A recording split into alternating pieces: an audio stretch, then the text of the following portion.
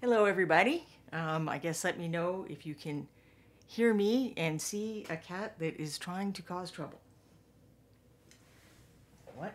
I brought a bribe here for you. Ooh.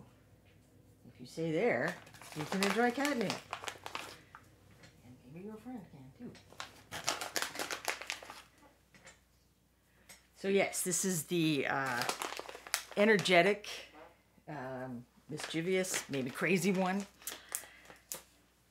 I don't know if her sister loves that bed, so she might come and have a snooze.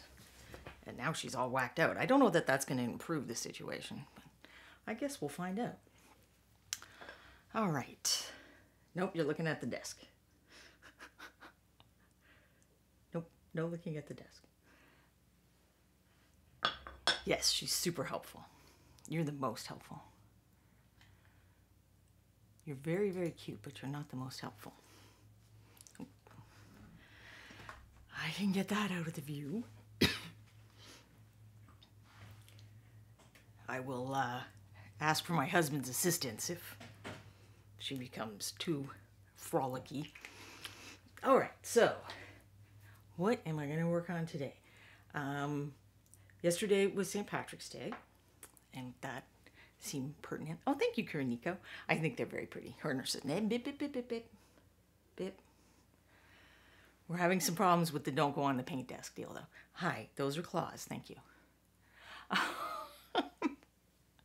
So last year, the year before, I don't remember, but the video is going to be up on YouTube. I talked about painting green, and there's an article on my blog that Quindy just shared the overall link to, and that article I think is called Going Green with Envy, and it has samples of the colors I used and some tips and stuff like that.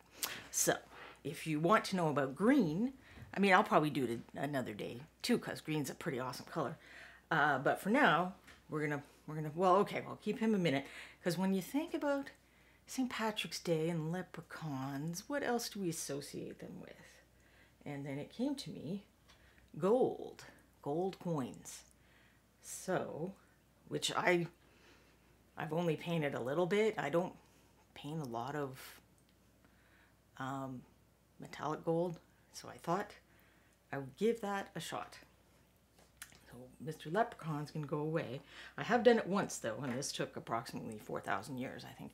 Well, I was trying to get a mix, like it was a giant pile of copper and silver and gold coins, and then there's some gems in there and some weapons and other treasures for Rocky to enjoy. And I was painting him to go in a contest as well as for Ron, so I labored over him in the metallics for quite some time. I'm not sure it's showing up. There's a lot of purple in a couple of the spots, which can work well with gold. But we're going to look at some color options. But first, let's talk about how, actually, let me put a coat on each of these so it can dry, and then we'll talk about how you can add, you know, what if you have a different base and you want to put gold on that. So it doesn't help you to have these pre-made bases, which I think are on the website. There's several different treasure hoards. I didn't see this one, but there's also one that doesn't have a picture that was showing up for me. So my guess is that that is this one. So I believe these are available, but I don't know for sure. Something similar is available, if not. I noticed that there is like a kind of prominent mold line on that cup, because I'm thinking maybe I'll go back and, oh look, everything in my life now comes free with cat hair. Maybe I'll come back and work on the rest of these sometime. We'll just focus on gold coins for now. It would make more sense to paint the chest first, but am I the person who makes more sense? Probably not. There's also a little gold bar there, which is nice. Yeah, this one had just a little skin that remained is worth taking off, but I'm not going to do much more than that. If you can hear rustling, that Kitty is now over in this like really beat up Amazon box.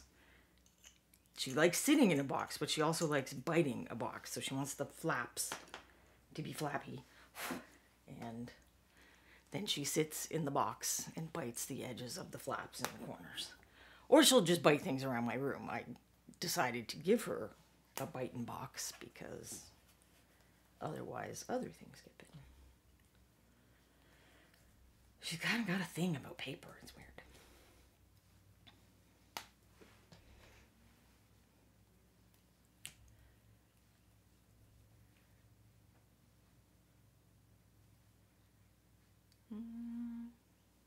Actually, there are more piles in that direction, so we'll put it there.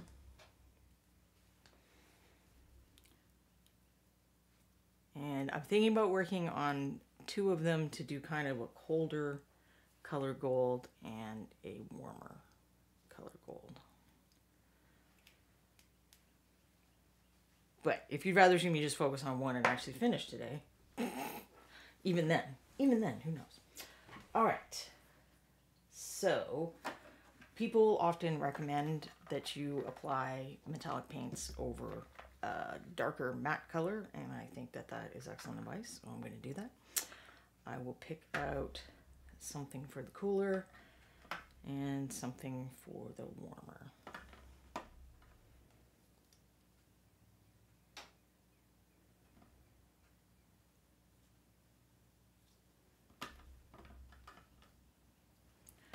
I mean, I don't think they have to be super dark. Hey, Zachariah. There was a brief Kitty appearance. She might come back. I don't know.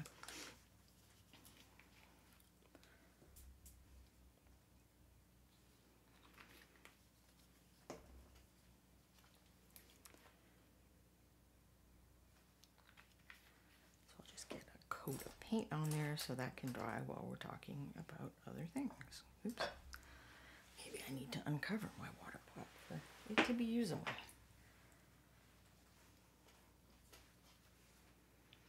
So I'm going to assume that this is just a very excellent treasure hoard that is all gold. Trust me, the other way is somewhat insanity inducing. So unless you really have a good reason, it's probably not worth it.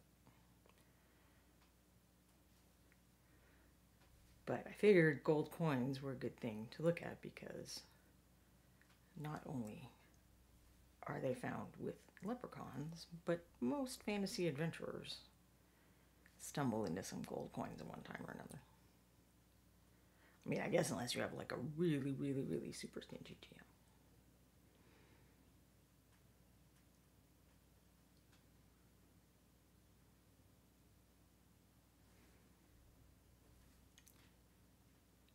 So this is a nice warm reddish brown, and this is a color that I would be happy to use as a shadow color painting non-metallic gold.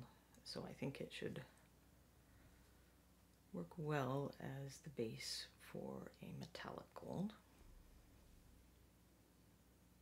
It's, oh, I don't know if I said, it's Minotaur hide.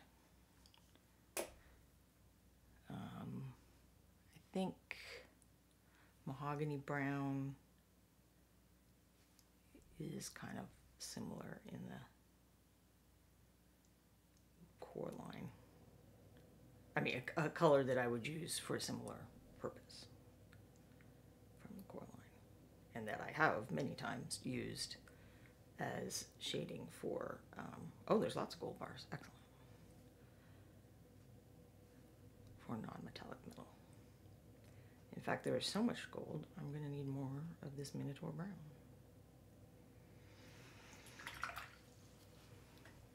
I will, but I didn't just pick these colors because they were ones that I like and have used before.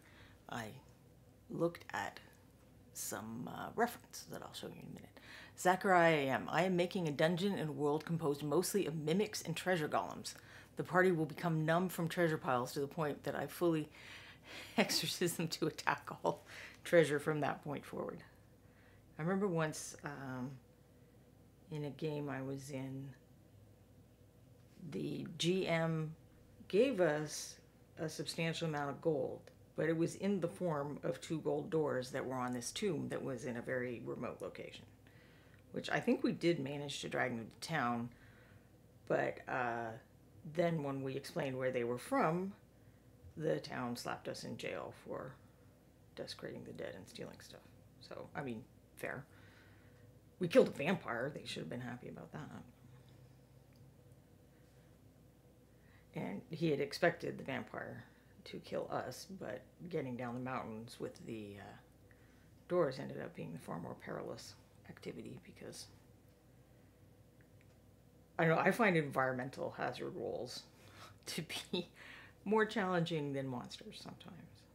It's like, oh, please don't make me do a dex check or acrobatics or whatever. Even if I'm good at that, I'm likely to roll down the mountain.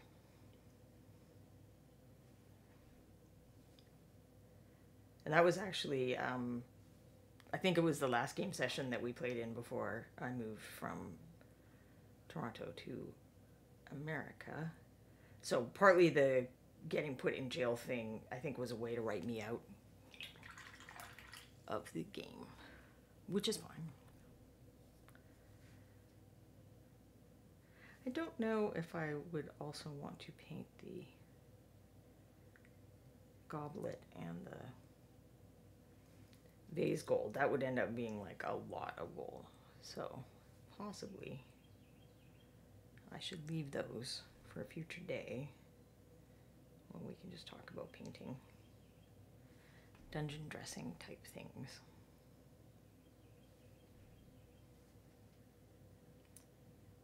Wow, so much more gold in this than I realized. And because gold is very textured, I know I have a few bubbles.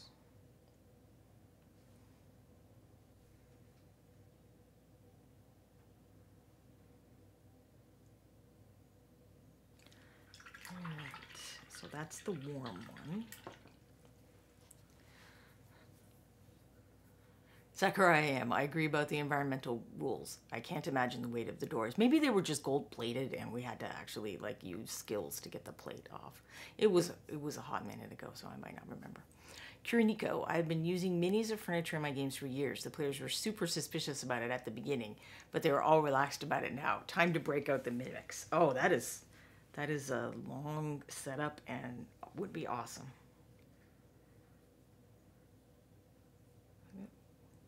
There's like a rock thing in there.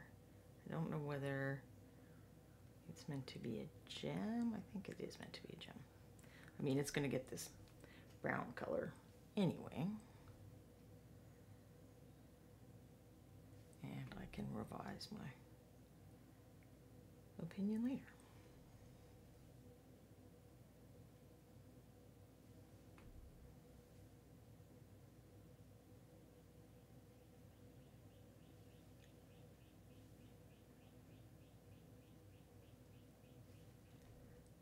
So once I get this paint on, for those who might have come in a little later, I want to talk about how you can add coins, a few methods to use to add coins to your own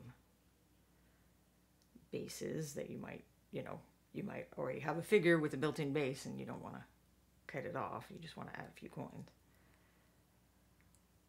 I meant to grab, I edited the pictures and then I forgot to transfer those to my phone. Oh, I chose wood stain brown for the colder gold color base. But if you go to the Reaper store and look for Dragonette, so Dragon E-T-T-E, since he wasn't, he's not a full-grown dragon, I wanted to give him just a little mini treasure, so he has like a pouch with some coins spilling out of it. And I did the coins with one of the methods that I will discuss. If you go look at one of Michael Proctor's entries from the MSP Open, I think it was last year, so 2024, he added coins to a base the much harder way. And I'm you know, you can't always tell if someone's crazier than they were before, but I think maybe just a little. He's just a little crazier after making and painting them all in great, you know, contest level detail.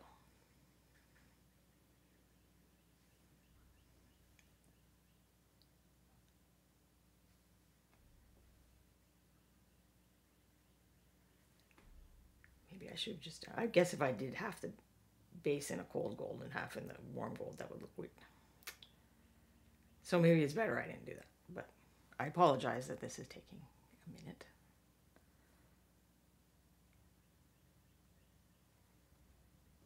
There's another gem up here. Maybe a few.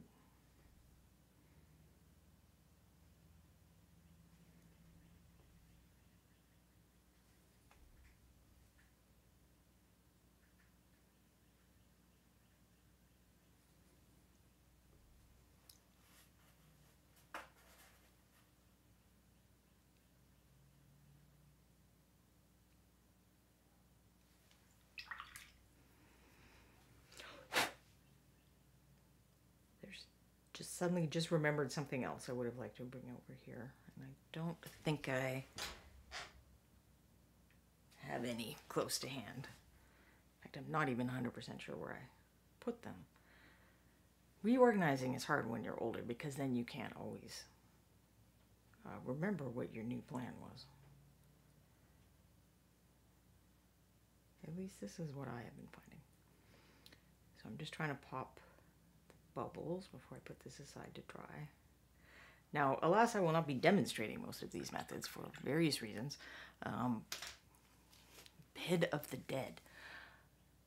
Zachariah loves the Mocking Beast beds that Reaper does. They are very fun. They're super vicious. And has about 50 of the old Metal Reaper treasure piles, yet now I'm starting to collect these freebies too. Proctor can afford to be a little bit crazier. He's one of the more sane of us. Oh, that's a front. And Kiriniko is telling us that there's a film called Bed of the Dead. So you can see quite a difference. I mean, okay, it's brown and brown, but this is warmer. It has more, you know, red in it. And this is cooler because it has less red in it. So warm and cool are always relative. If you're looking at the whole color wheel, you know, blue is cool and, you know, red and orange are warm. But any given pair of colors you can look at, and it's not always easy, but one of them is likely to be warmer or cooler than the other. So we'll look at these two mouse things. So this is what I was working on last week and the week before. So those videos are available for streaming. I was painting this blue cloak. And then we compare it to, I wanted to bring this guy, I forgot to show the difference between, this is a regular size mousing and this is one of the fun size mousings. So if we compare the colors on their heads, I would say this is the warmer one. It's got a little bit of green, so it's got a little bit of yellow, where this one doesn't. It goes more towards purple, so it goes more on the cooler side of the color wheel. So that's an example with two blues. All right, so you want to make your own treasure. Well, coin treasure specifically. Do I have... I think black would be too much. So a while back, I cleared out my craft stash, and I was kind of over glitter, and I was overly zealous, and I think I got rid of the larger size glitter that works better for coins. But, you know, if you wanted to throw in some dimes or whatever. So now I will try to spread this out so that you can see they make little shapes. Maybe we even tried this camera that you can't see because I made it into cat bed viewing. There we go. That's going to be better. So the larger glitter that's little circles is little circles. So it works great to make piles of little circles. And I wouldn't even waste it like making a whole pile, like especially if you have a hot glue gun. You could just make a little pile with hot glue or putty or something else, and then you just put this on the top of it for the coins. I mean, not that you don't get a whole lot of glitter when you order glitter, but that is the way. If you go look at that dragonette, that is how I added a few coins to the pouch. So it looks like, you know, the pouch got dropped and some coins are spilling out. And I think the pouch is from one of the adventuring accessories sets. The other nice thing about this larger glitter is that it doesn't as much drew the Krinigo says the cat is trying to destroy the glitter. It's not quite as craft herpy-ish.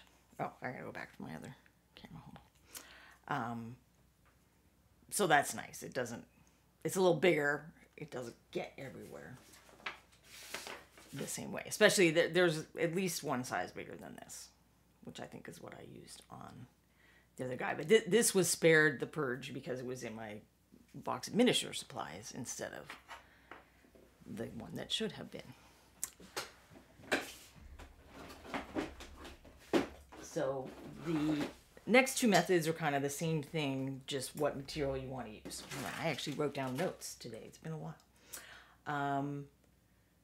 So you can roll little tubes of green stuff, which I think is what Proctor did to make his gold, and then you slice it up with a hobby knife, which I surely have one right there.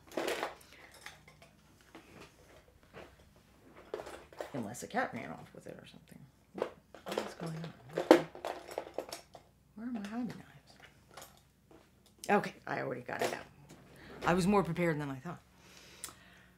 I do not have a green stuff tube. I actually don't have the next option, but I have something that will work well enough for demonstration purposes, I think. So you can also buy styrene tubes at the craft store.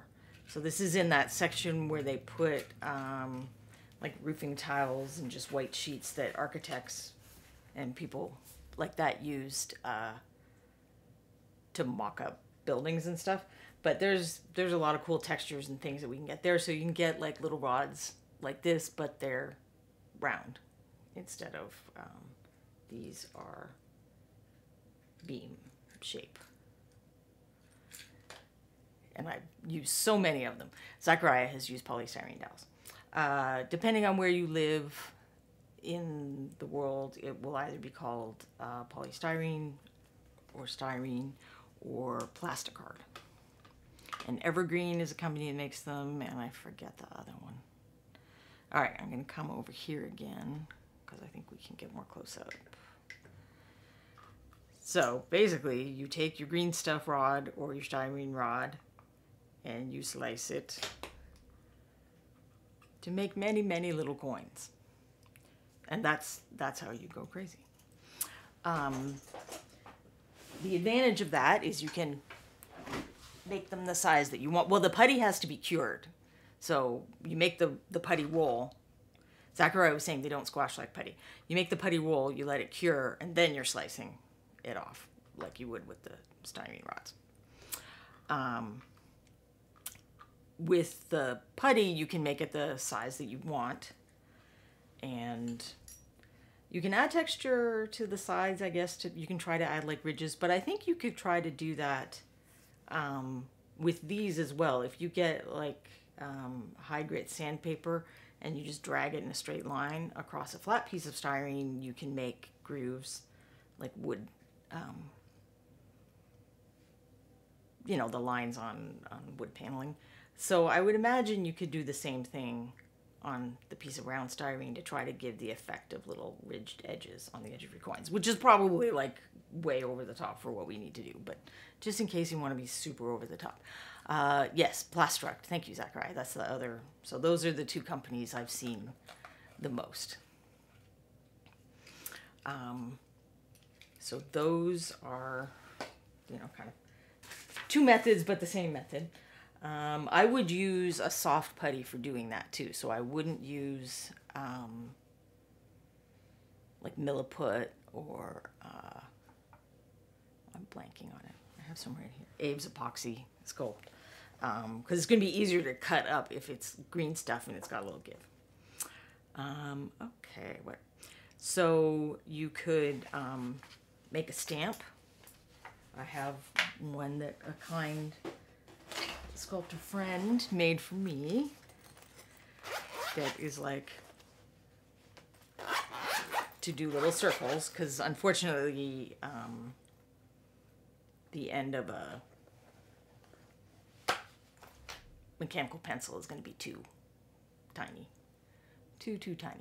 So this way you could have just your overall, you know, base of putty, and then you pressing in the coins where you want them to be. So that is convenient if you can shape metal a little bit, and we all end up with not amazing paintbrushes after a while. But on a similar line, and the thing I forgot to bring over was, all right, so let's say, I wanted to show this older metal base, just to, you know, there's not like only one way or one size of doing coins. But let's say I had, you know, this is just a pile of coins, and I made that out of green stuff with my little stamp or something. Green user said oilers work well too. So oilers are little tubes, basically. But they come in a lot of different sizes, and they're used for oiling watches and other machinery like that, if you're like me and you're like, what is an oiler? Green user says, that tool is an old brush with the bristles burned out. It's possible that green users is the kind friend who helped me out with that. Oilers they're nice for like rivets and stuff too. Or I guess like buttonholes maybe.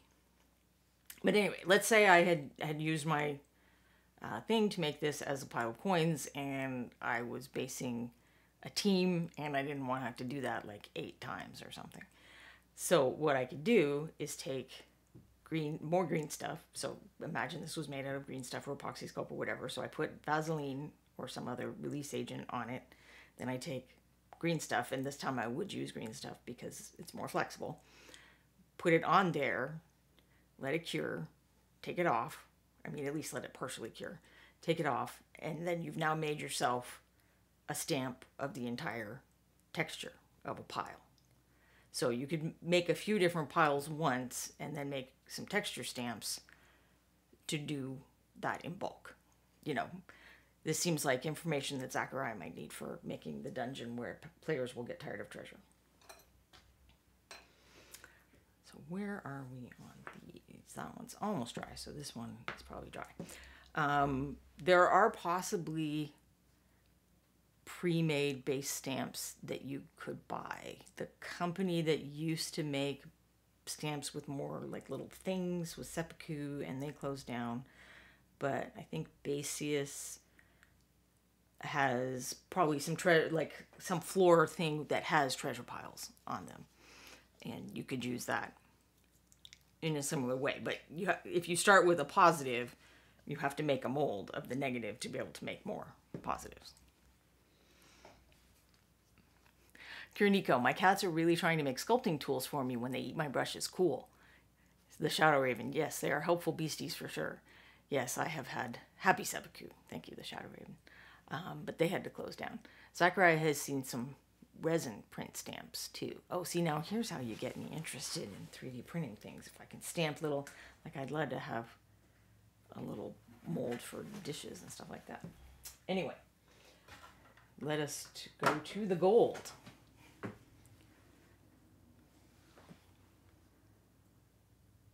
Okay, first, here's my cat being ridiculous. She's actually eating a miniature in this picture. I took it to taunt Bobby Jackson, because he claims he likes cats, but I don't know if I believe him. There we go. So I did my thing that I like to do, and I got some reference pictures. These ones are all from the Smithsonian. This is actually like a little railroad guy on a pile of coins, which is adorable. And so those are from Unsplash, and the railroad one is from Matthew Stern took and set up the picture. William Warby did the pound coins, and or are those the bullion coins? Yeah, I guess I didn't write things down as well as I thought. James St. John. I don't know. I'm allowed to use Unsplash things. I wanted to be nice and give them credit, but I did not take my notes as well as I should have done. So, what I did was go through and sample different colors here, and you can see that, I mean, they're all brown and yellowy and stuff, but there's kind of a range. Like, there's these are gold coins from various different countries. There's the Canadian one. There's a Canadian, or that might be the British one. That's the Canadian one. That was South Africa, I think, the deer. So they're slightly different color just from the get-go, because they're different golds. And it's like a nice little range there where the South African one is much warmer and the others are a little cooler.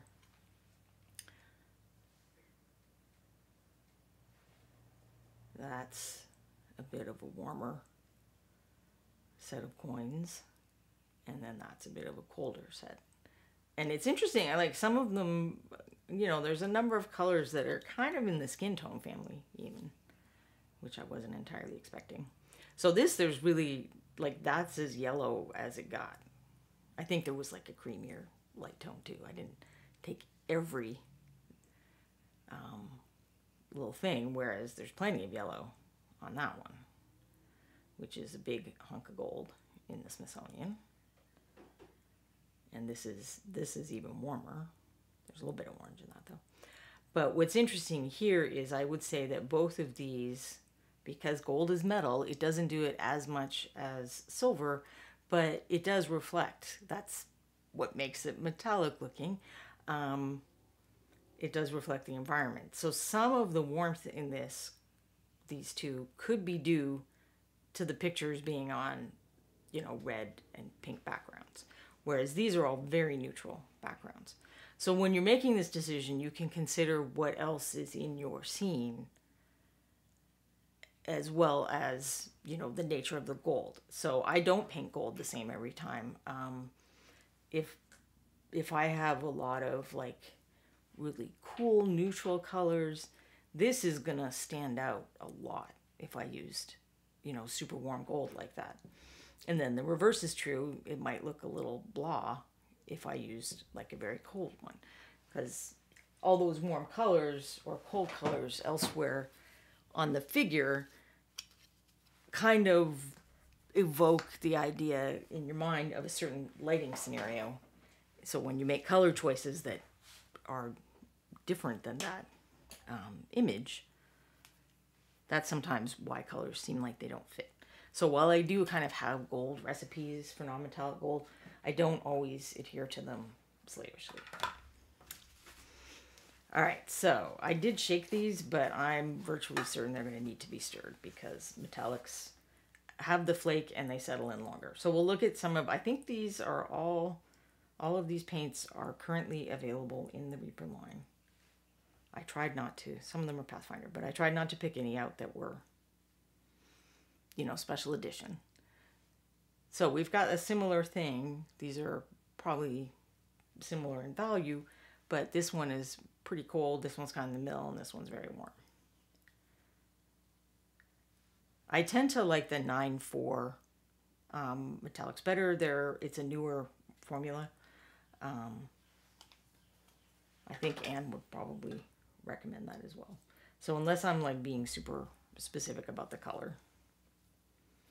And this is actually bronze, and it does look fairly different. Well, I mean, it looks like my one picture, but I probably like that greenier one better. I don't know what Valorous Gold is in the Pathfinder world, but they went with a somewhat different one for that. Dragon Gold is like just classic gold. Shadow Raven says, I see you also put a swatch over the barcode. Great way to gauge transparency. Yes, so when I'm doing the swatch, I try to just get as much on here as I can. So I make it really thick to get as opaque of the color as possible to see it at its, you know, if I painted enough coats of it, what it would look like. And then, you know, I wipe my brush off to have the amount of paint we would have to paint a miniature and do a swipe down the barcode. Nico likes this greenish one. This greenish one or the... Yeah, that is... Yeah, we'll use the greenish one on the cold. And maybe we'll just go like full out crazy bright on the... Yeah, this one's more greenish than that one. There was a rose gold, but it was like a special promo paint. So I did not bring that one over, even though I like rose gold. But I can actually tell looking at these, this one in particular. And matte paints will do this too. So you see all these bubbles. If you shake a paint and you see bubbles like that, it almost guaranteed means that there is something that's settled onto the bottom and you don't have all your pigment and other elements in there. And you need to stir it and then shake it again.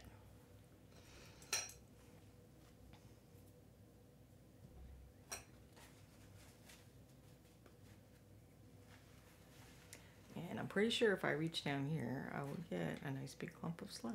Oh, it's not too sludgy. It just needs to get moving a little. So I usually try to scrape down the sides a bit. These are parts from windshield wipers, apparently. Someone very kindly gifted these to me after I said I wish I had something flat, like traditional painting, you know, a palette knife.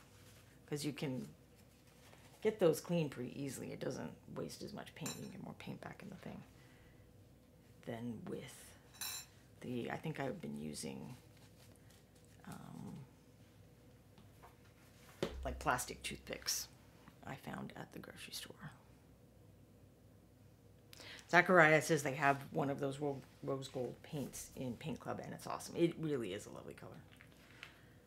And then we'll check this one, and then I'm going to pop them both on the shaker thing for a minute.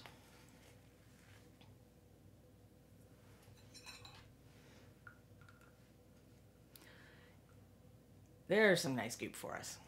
And this absolutely happens with metallic paints. I'm going through some of mine and finally giving them a tune-up, and I've been getting some of that. I hadn't got to the metallics yet. So I want to get all that goop out before I stir. And if things seemed really thick, I could add water or medium or something. Water is probably what I would add. Water only directly to bottles, and then add other stuff, you know, on my palette. But then I am not someone who will, you know, if a paint's pretty far gone, I'm going to go buy a new one. I don't want to risk chunkiness or weirdness on my fingers or whatever. I'd rather just get a new one. So I'm going to turn the sound off very briefly.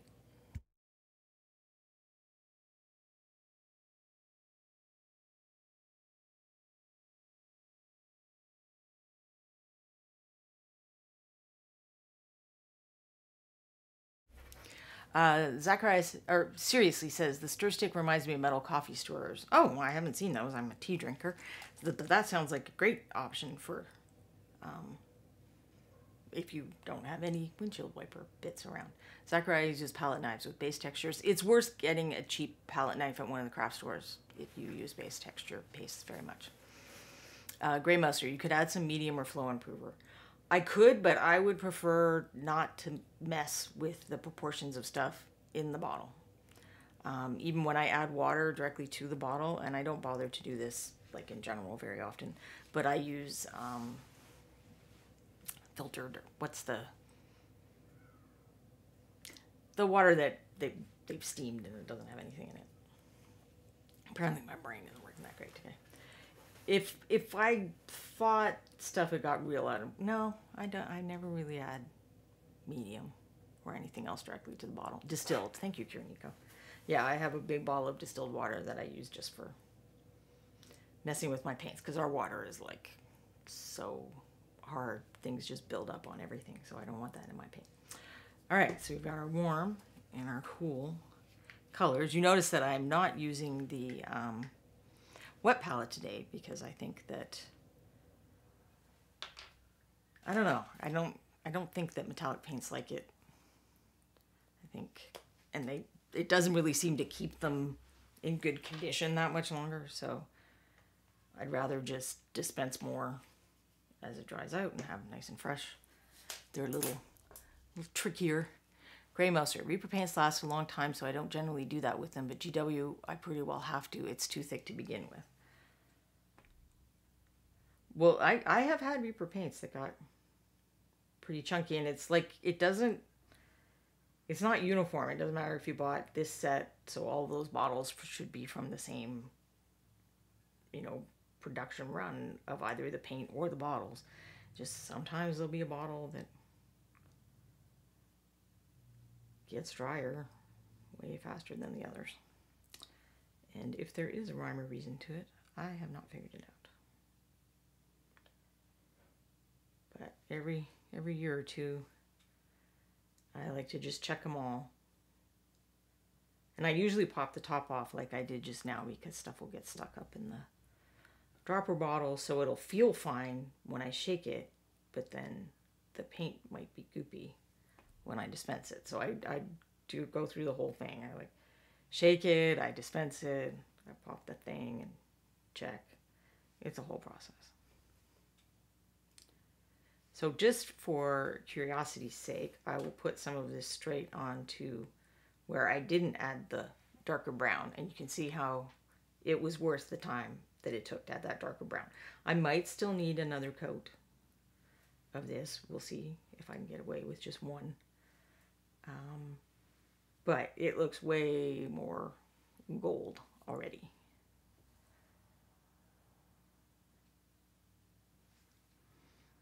I can't remember.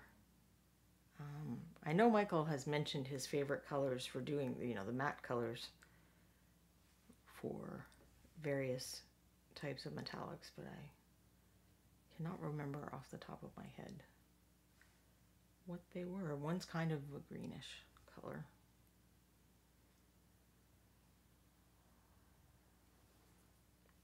Ooh, it's already treasureful.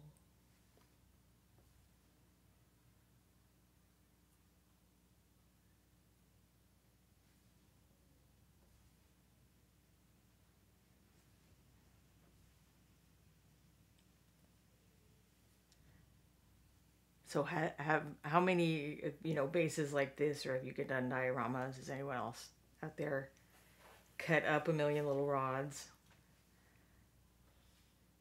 and then painted a million little coins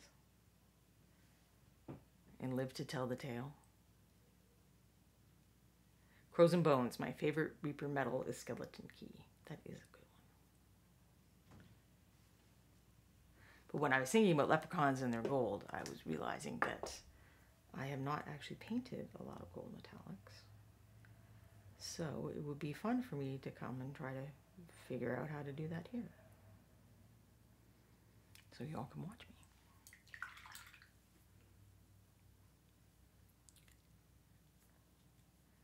Kiriniko, shout out for my JW bottle of White Scar that was solid before I opened it. The guy in the shop just sighed when I took it back. Wow, yeah, white will dry out pretty fast. I think it's the containers, because I got some of the old style ones when I first started painting, and then they switched, and the old style ones lasted way longer than the new style ones. But I have a very strong preference for dropper bottles, so did not replace them when they dried out, because also one of them it was like very quickly after. I don't think it even made it until my paint maintenance, and I'm like, well, that is complete nonsense, and I will not be supporting the nonsense with further purchases.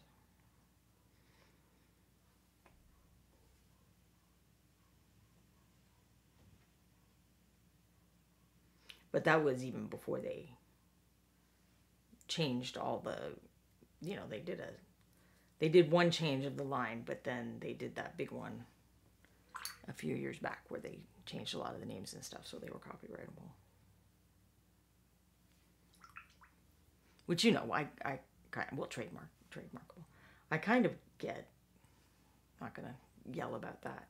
I actually am amazed sometimes that people will, this happens a lot with board games, but I'm sure other things too. Like there's a board game on Kickstarter right now called Flow, like ice flows. And that's it. It's just called Flow. It's like, if I put that into Google, an awful lot of things come up. Like, I feel like you need to put two words together that don't normally come together or have a slightly funky spelling or something like that when you make a product or web page or whatever, so that people who know about it can just do a search and find it. But, maybe I'm crazy that way.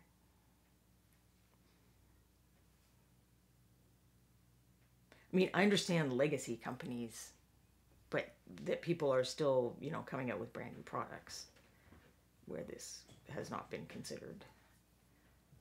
It seems not very internet savvy to me.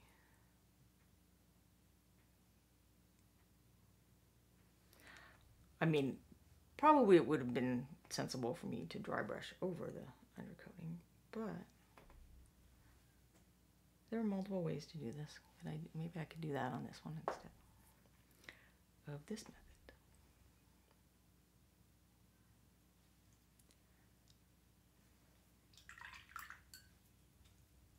Zachariah likes making a lot of different coin colors and tries to combine pre-made treasure piles versus making them, but I have made some very laborious.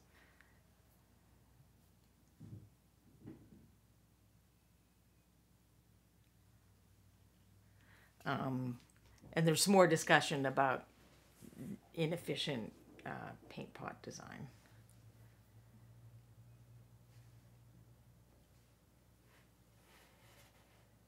I did like Redgrass came out with a little like stand thing that you could put a couple of ink or paint pots in, or like contrast or whatever, so that you would be much less likely to inadvertently tip them over, and that seems like a pretty good idea. I suppose you could use stuff like you could kind of wedge them down with poster tack or something. But we all get in the groove of painting and then you don't think about stuff like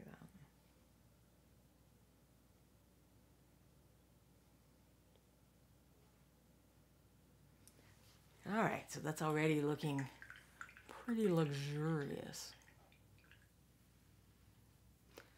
Is Skeleton Key a darker color? I'd say it's kind of in the middle, isn't it? But I might be misremembering, and I did not bring that color over, so I can't check. So we'll let this dry a bit and then see if it seems like it needs a touch-up. That is a nice color. I like that. That is the dragon gold. And maybe it's the dragon in me that likes that. So over here, I think this stuff has already come out of suspension a little, so pardon the noise. You don't know life until you get the adrenaline surge from knocking over a bottle of Badab Black over your high elves. Ugh. Now, I only had 2 really noticeable spills back with Reaper paint pots, and this was me being clumsy, not the pots. I poured out like 1/3 of my bottle of pewter, but I laid stuff down on the table, and I actually was able to get some of the paint back in the pot, so it wasn't that big of a disaster. But the far worse one was I was doing my paint maintenance, and I'd added water to the bottle, which was some kind of blue, and it tipped over before I had shaken it, and that was really not great for the rug. Like, I tried so hard to wash that out of the carpet, and after an hour or so I was like, well, I guess there's just a big blue spot, in the carpet in this room now. This is officially the paint room. Alright, so I said I would try to dry brush this one. But now I have to find a couple things. Alright.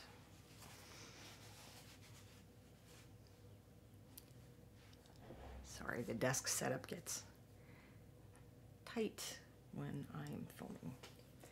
And I need a brush. We can probably use something a little bigger since we're only doing gold coins right now. And I have to admit, I have not dry brushed with these. So I think I'm going to use the Army Painter and not risk my Rosemary Company that I had to get, you know, sent from England and stuff. Zachariah was asking whether, or seriously, was asking whether the high elves could be rescued by dunking. And Kriniko says, yes, threw them into my paint water jar, which overflowed and caused a bigger mess. But if it saved the miniatures, I mean, that's well worth it.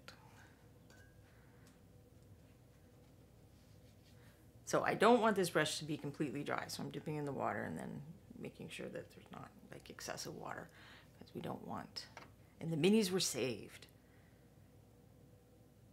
I'm glad that that story ends better than some of our hobby incident stories do. If you ever ask a group of hobby people to tell all their hobby knife stories, it's a persuasive argument not to ever cut things. I think my cat is snoring. See, the coins are so fine that I don't know. Well, let's compare. Yeah, I guess that's working. Probably going to be better than the wash, but we'll find out.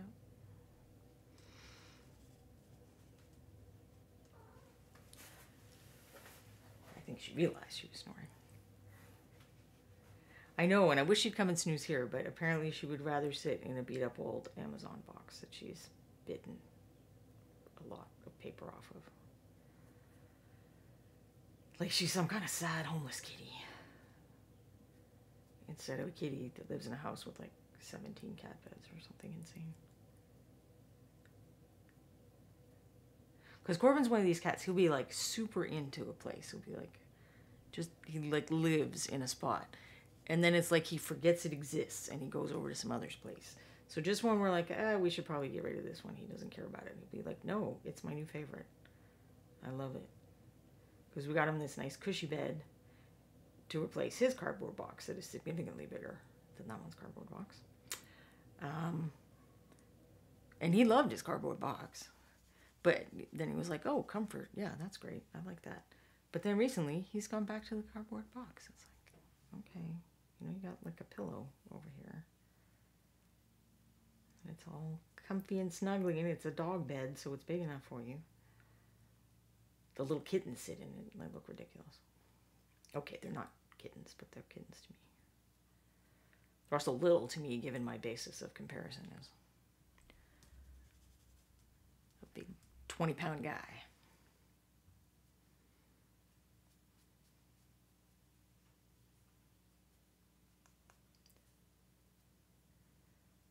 So I might still give this a wash, but that was probably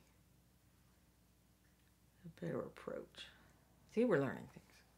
Now we'll compare. We already have more. Well, let me get some water in this brush before gunky paint gets right in there.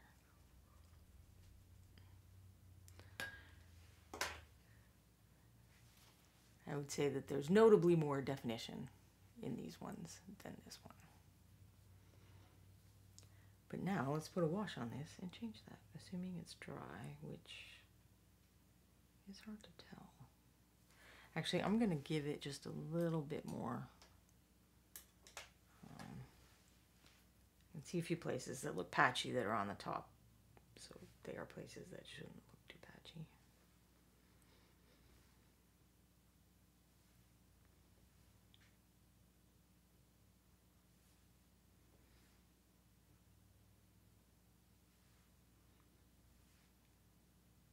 But yeah, I have on occasion, on many occasions, just painted straight metallic rather than doing the undercoat thing, and I think that I should do the undercoat thing. I mean, like I have gray primer or something. It's not going on straight. Well, I know I'll paint it on straight plastic. Do. But I think the undercoat is worth the time, and then the undercoat with dry brushing is actually pretty effective for coins.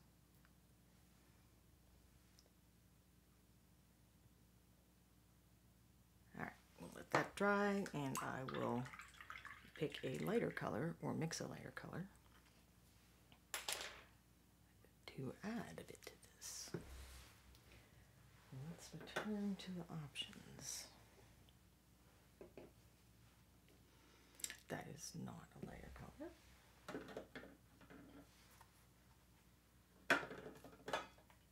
So I've got this new gold, but that's like super yellow compared to the greeny one. As a mix, it might work. And then I brought over Shining Mithril and Pearl White to make lighter versions too. Sometimes people just use light silver colors. But let's mix these two together and see what happens. That's the original. Gray Mouser. I'm debating that very thing for a treasure dragon that I sprayed completely red. Should I repaint the coins black again first? I mean, you could try just doing a black wash in that scenario. Maybe that would be enough in the crevices to do the job without having to repaint everything. I only had 2 of these, so I can't test another theory. I might test additional colors, because I brought this guy out because looking at a couple of the reference pictures of the, gold in its natural state, it was attached to other stones and stuff. And I thought that that might be an interesting way to paint something like a stone golem or some other stony creature. But then I thought maybe it would be more interesting if I had several of them and we experimented with different, using purples and greens and different things like that.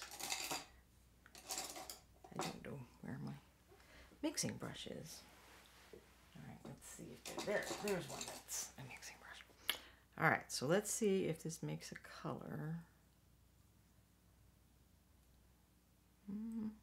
I don't know if it seems that much lighter than that one, so I'm not sure that's worth doing. Let's try with the other 2 options. So I forgot last time I did this to make a note, I think. So we're going to do the Shining Mithril in that one and the Pearl White in that one.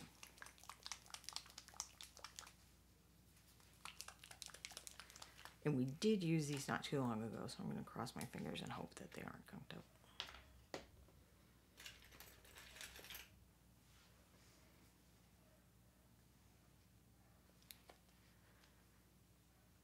Shadow Raven, my Pearl White became Pearl Rock. Ugh.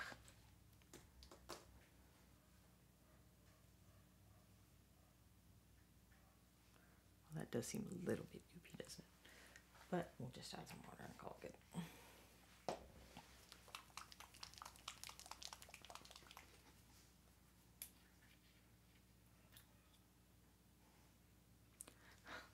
Graniko, my favorite human, keeps on asking me if I want a nice carpet for under my painting desk because it looks too plain. Oh, that's a lot of pressure. Yeah. Plain is cleanable.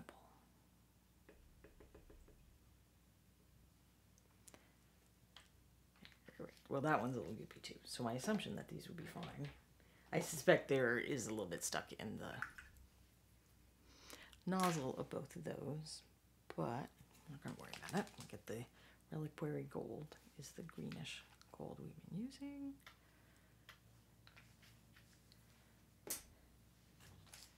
And see if we can get, ooh. That's the other thing you do with old paintbrushes is condemn them to just be mixers. Yes, I feel like that is a better, lighter color. That might almost be too light, but we'll see.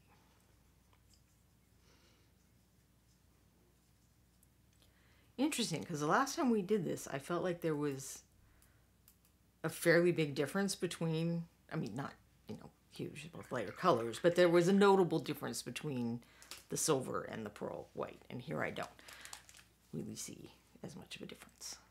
So I'm just going to turn one into an in-between.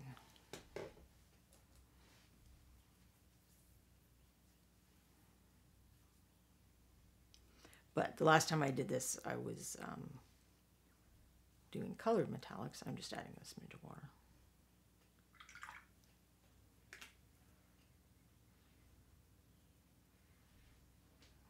Don't want to have the highlights looking too chunky.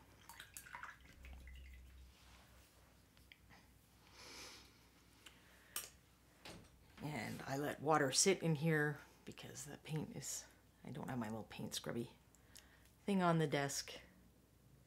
So I usually just, these things will stay wet a long time. I usually just fill it with water before I put it aside, so I don't have to clean it too much, but I do need to clean it enough that we can, that's it, you can see the green in that gold. Because it's just the pigment and not the,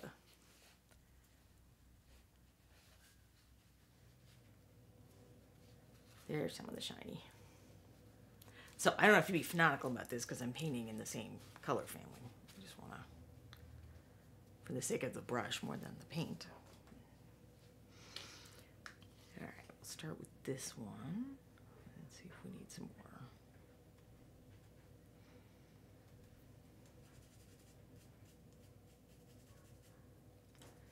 Just getting the excess off.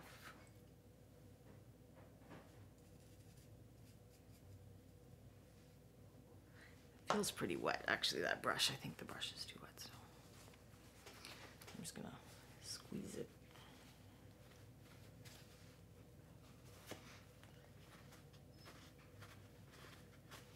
Yeah, there's so much of that greenish water coming out. I think it was too wet.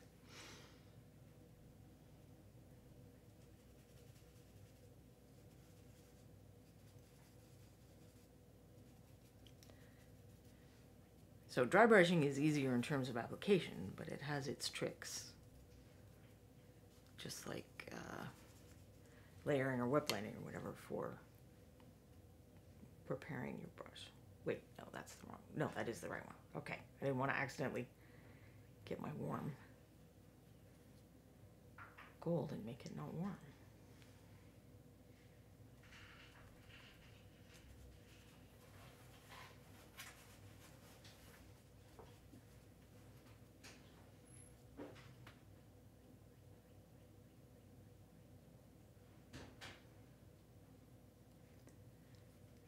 Try to keep more to like tops and edges.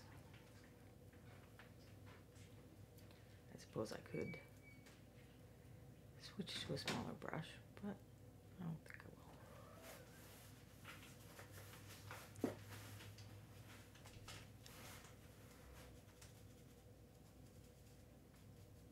I do not know where the other kitty is. She normally comes and naps. Maybe she's on the bed. Sometimes she has her afternoon nap on the bed. Where's your sister, bud? I hear you talking to me back there. I don't know, maybe I could have gone straight to the brighter color. Let's find out.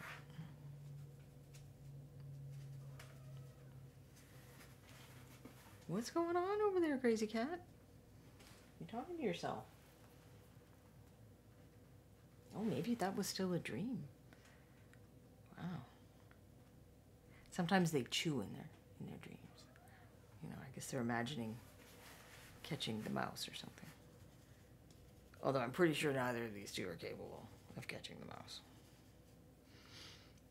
They'd try, but I don't think they'd succeed. All right, so I'll leave this part for now. I'll just do inside the chest and around the edge, and then we can try to compare and see if we felt like it made any difference or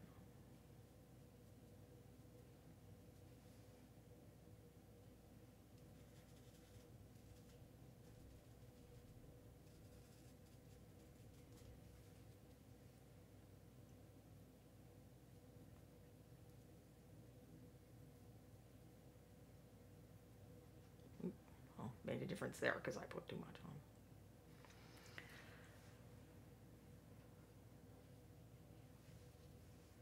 I think I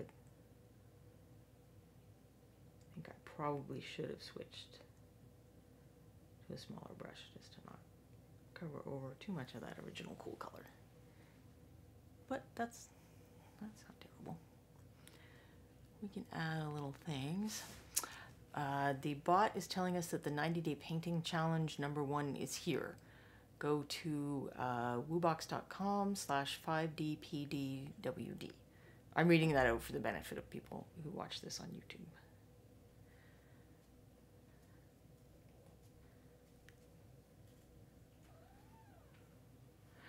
Kiriniko, there is much interest in the kitty chirps from this end. I've never really heard her make this. She is so asleep. She is very asleep.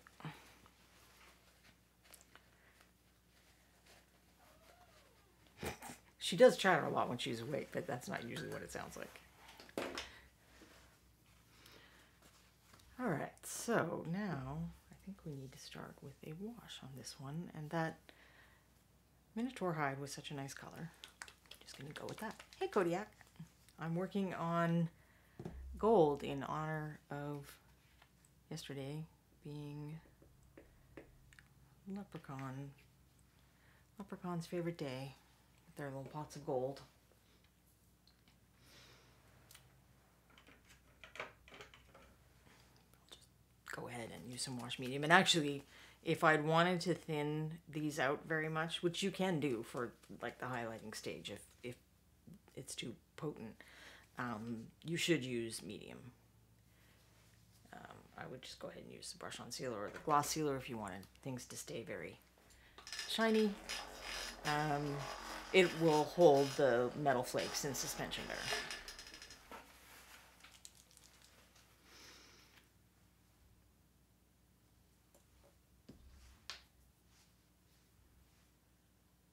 Well, there's some matting agent. We were talking about matting agent last week.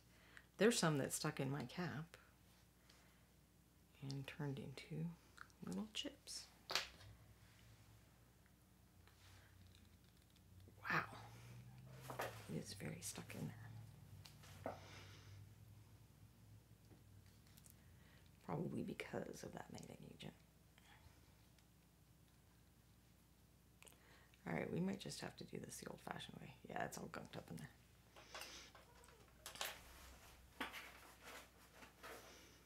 Oh, it's all gunked up in there too. All right, so clearly I have not taken care of this, which like the metallics will tend to settle out quicker like that because the matting agent is heavier. So we will just use the homemade version of brush on sealer and water.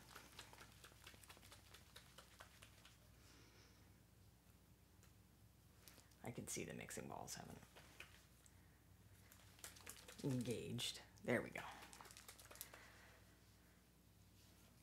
So this is a matte paint that I'm using because I'm cool with the shadow areas being matte. In fact, I want them to be matte so that the highlight areas essentially are going to be the metallic and really stand out, and shadows should kind of recede, and it also gives me some control over things rather than just the lights. Put that one aside so I don't accidentally coat it in a wash, which I guess I should test. I always talk about testing these.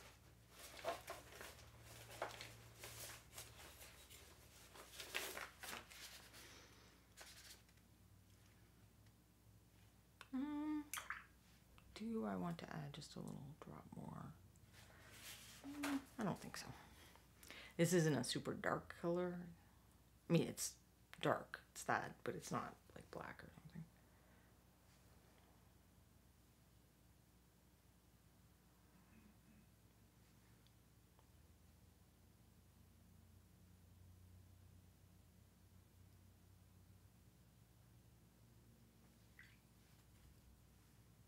Now, what I don't usually do a lot is try dabbing stuff off the upper surfaces. And these may just be too fine for that to be very effective.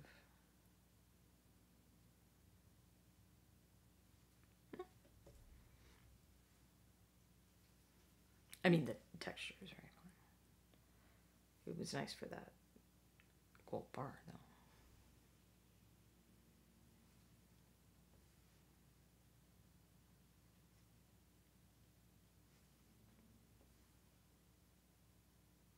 So I am doing my thing where I'm kind of trying to split it up by regions so that if it started to dry and left a line here, you would not really see that line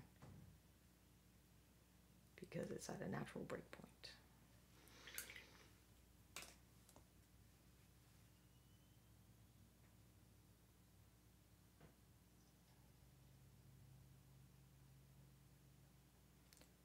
So this way, hopefully I'll avoid that look where it like pools on the top of the coin, like that one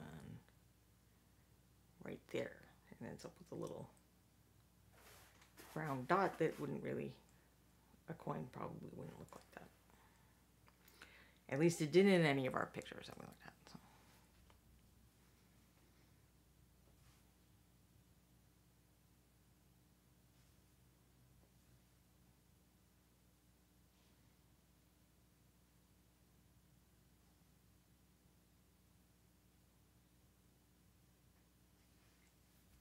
I'm going to take that bit off there because this is more of a natural break point. This is more important probably with just when you're painting with matte paints. The shimmer of the metallics tends to confuse the eye enough that people don't see, blending lines or wash marks or whatever as much as they do on matte paint areas.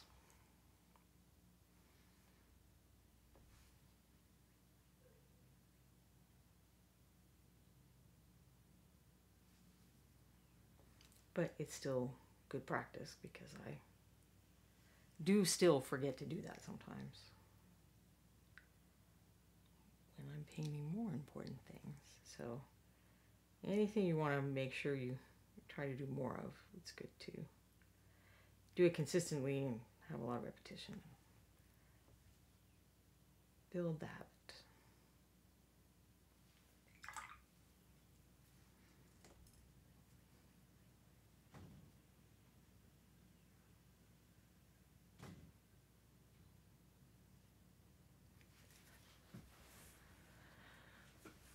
Yeah, Kodiak was asking what these are.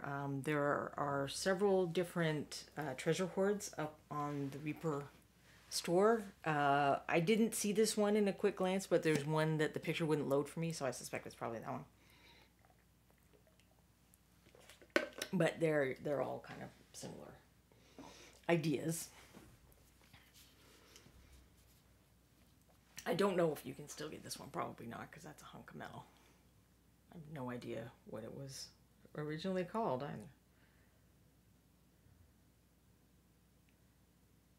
Drew Williams sculpted it. I know that. But the coins are much smaller here too, which can only increase the agony of painting them. But yes, I was casting around in my mind for something I had with gold coins. And I don't think I'm sure I do have a copy of Christine Van Patten's Leprechaun. I painted one for Reaper, so they have the one I painted now. But I'm pretty sure that somewhere I have a copy because I like to collect the holiday miniatures. But there was that whole somewhere thing, and I was like, thought of this last night because I was like, what could I do other than green? That's St. Patrick's-y.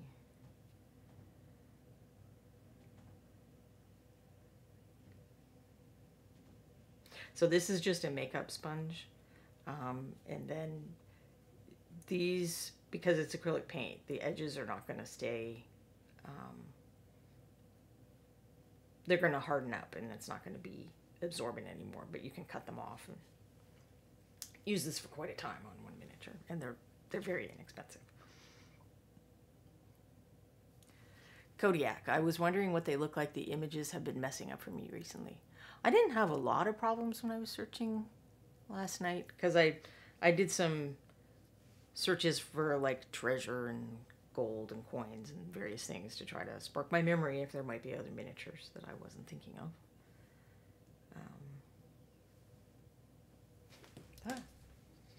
That's why I wear painting shirts and do not want a nice rug under my painting area.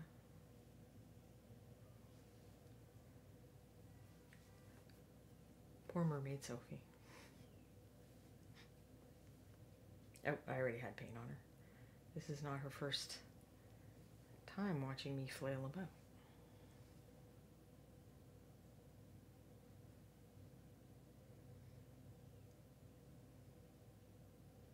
Yeah, I don't know if that sponge thing would work as well on that paints, but I like how I can get rid of those little circles on the top of the coins. I don't have to deal with that.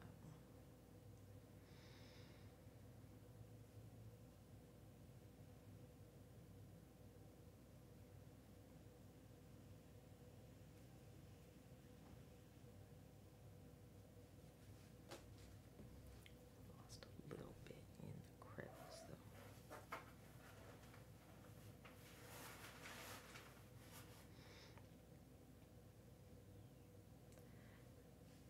And I would wait for it to dry fully before I did, like, so this section is dry. Go back and see if there are places that, you know, that wash traveled out of or that I pulled it out of.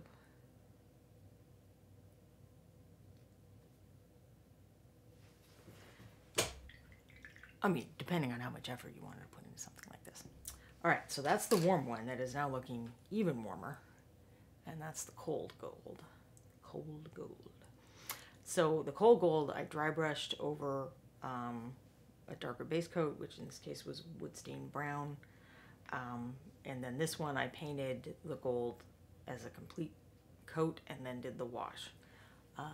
And I feel like we could probably use a little more well, let's compare the same side. Use a little more definition on this one still.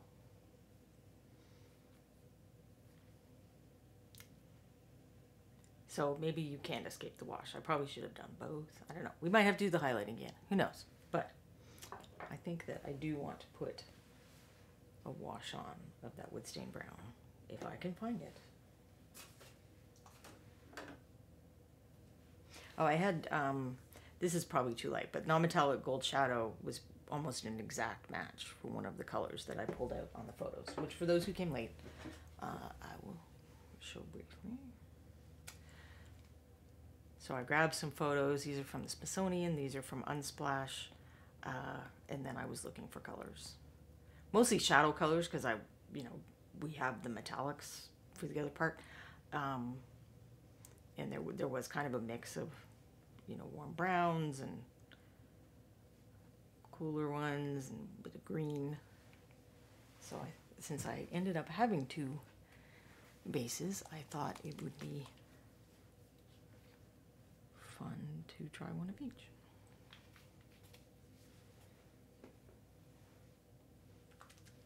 I definitely don't think I've painted this kind of metallic very often. I think I have painted the warmer one occasionally. But usually things that are, fine detail, I prefer to paint with non-metallic metal, but that would also be a crazy-making amount of work on that. Plus, I thought it's good to practice with things that I don't do a lot. Especially on stream, so that if and when I mess up, you all can enjoy that.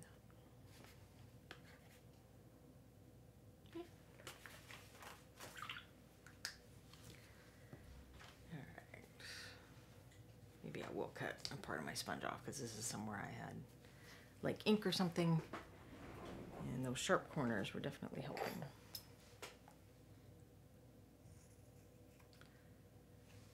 Oh, while I'm in my tool drawer, I want to share these. If anyone has hand problems, or you have a family member that has hand problems, these are Fiskars. And they're kind of, the scissors, once you take the safety off, they're like spring loaded, and they have really nice big handles, and you can push with your palm more than your fingers. It's just, it's so nice. I have a lot of finger pain and stuff. And I was kind of skeptical. I'm like, all right, I'll try them, whatever. And I was really impressed. And like, you would think maybe you don't have enough control. And I don't know if I could do like really fine cutting that you would do with like nail scissors or something. But I certainly have a decent amount of control for just every day.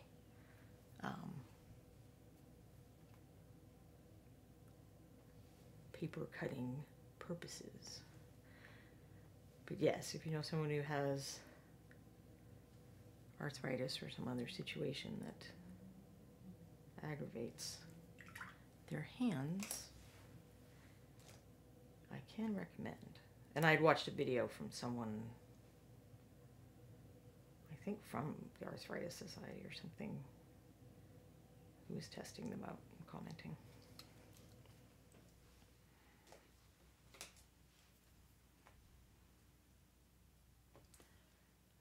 So that gave me confidence to figure it was worth a shot.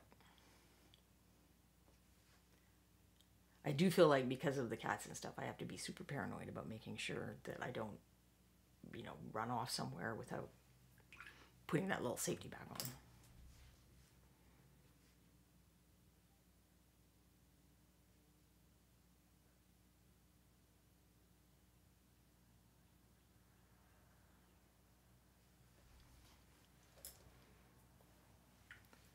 I don't know, do we think it's helping? Is it maybe not quite dark enough? I think it's maybe not quite dark enough. So I'm going to grab a little bit of walnut brown, which isn't a particularly warm dark brown.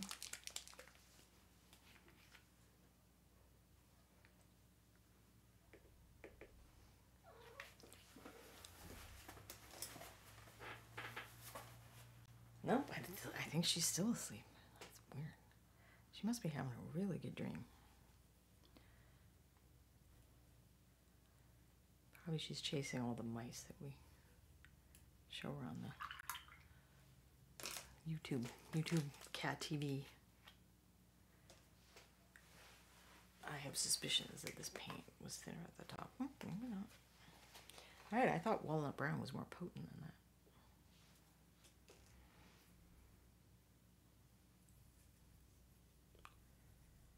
But now I will need to add a little more water, I think.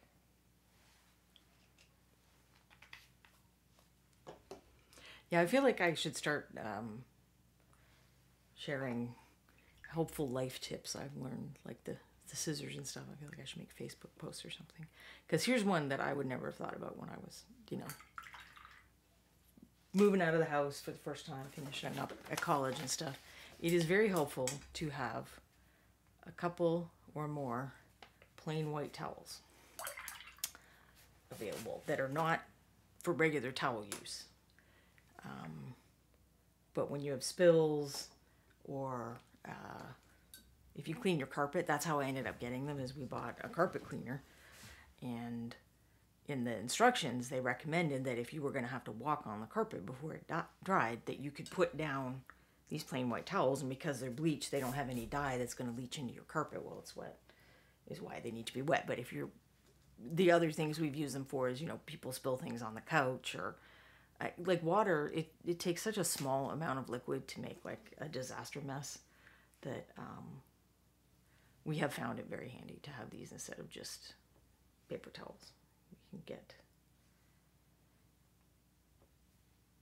get more done more quickly instead of just paper towels. Well, I don't know.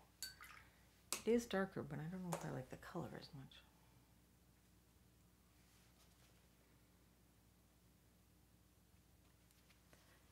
like, because it doesn't have that little, I don't know. We'll go with it. I don't want this, you know, I don't know if this color looks a little bit like tarnish, which doesn't happen to go.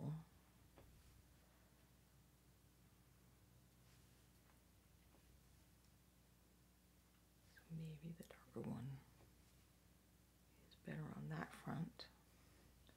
I'm not sure if it's massively different on the camera. I mean, okay, it's not massively different to my eyeballs, but there is a difference. No, I think maybe I do like the darker, cooler one.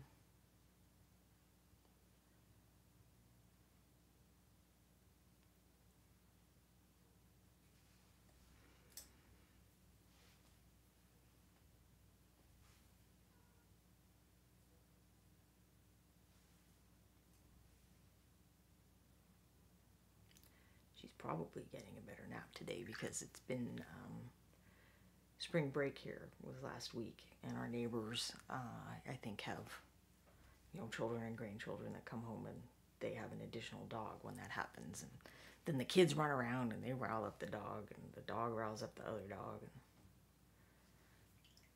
there's just a lot of noises that the cats will stop and pay attention to.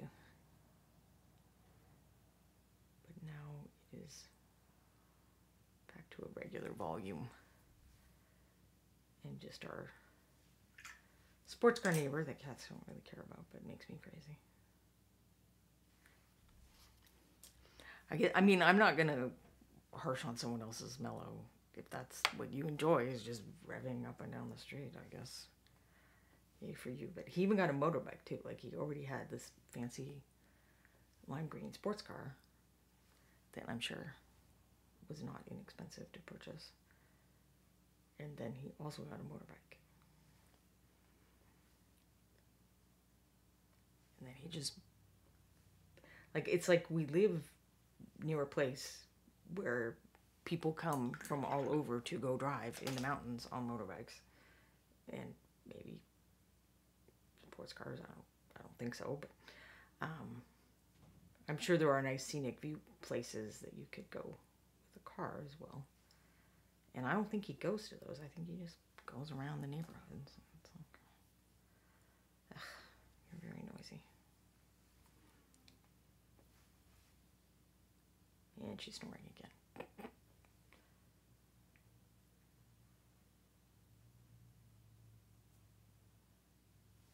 This is hilarious because normally it is very difficult to get her to just settle down unless she's cuddling up with her sister. And then sometimes it's less cuddling and more, I don't know, competitive bathing or something. It's like they're being passive aggressive and they're not actually being snuggly. They're trying to get the other one to get annoyed and leave. I mean, I'm probably personifying it too much, but there's this one bed, it seems like they kind of fight over that way. Oh, no, we already did that part.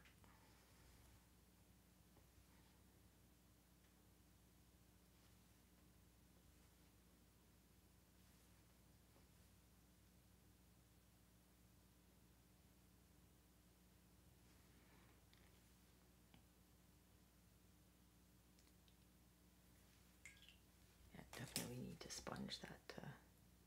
I'm glad I found these. I didn't even realize they had these gold purrs in them. And that is cool. I could have got pictures of gold bars if I realized. Interestingly, places like Unsplash didn't seem to have any of the, you know, in the wild, natural gold pictures like the Smithsonian, which I guess is, you know, probably regular people can't afford that sort of thing. Oh, but that was the one picture I wanted to show you.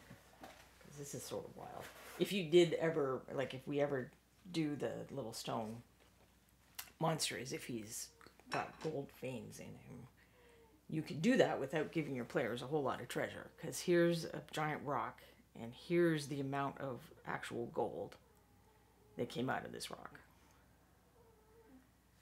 So, it'd be like my doors.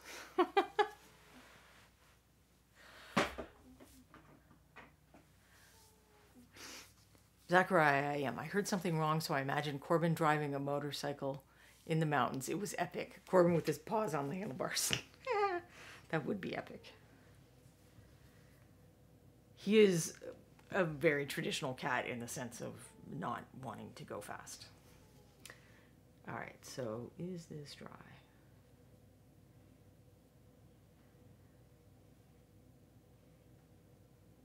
Sure. I do feel like I should go over it just a little, but maybe I will break out the smaller dry brush and see if we can not go into the crevices quite as much.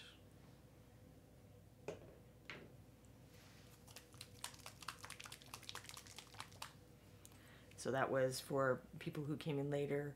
The base of this was the dragon gold. Well, okay, I painted Minotaur hide. Then I painted dragon gold over that. Then we did a wash with Minotaur hide. Now I'm doing more dragon gold. And then we're going to put some new gold highlights on top of that. Is my plan, anyway.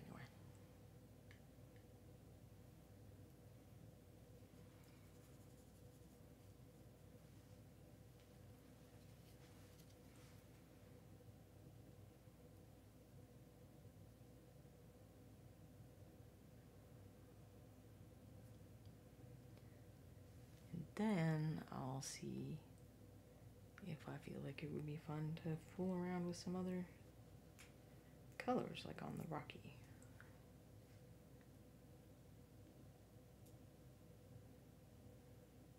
Which I will show in just a minute.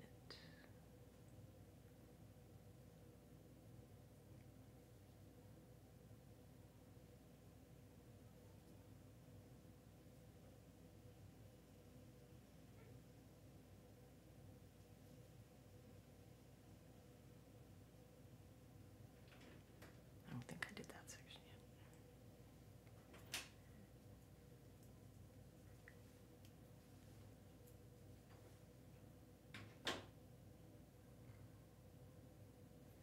Yeah, when we take Corbin to the vet, my husband sits in the back seat with the cat carrier, and sometimes he'll even let him out and let him kind of huddle on his lap, because he does not love the car ride. He's like, what's happening? Cats are not meant to go this fast. And then he's mostly fine at the vet. They find him very charming. So they suck up to him and give him treats, and he's fine.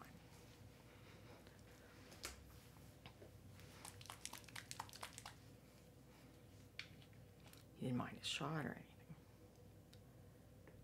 So that's the new gold, which I do not like as a starting point for a color. You can see that it is pretty transparent. And I think the yellow, I don't know, it's not enough. It's too light. I mostly found this out because I think I did a speed paint once where that was the color they had picked for the gold metallic, and I like really, really hated it.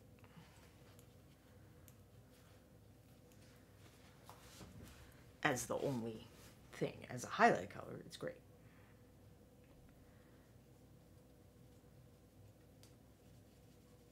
As we will hopefully soon discover.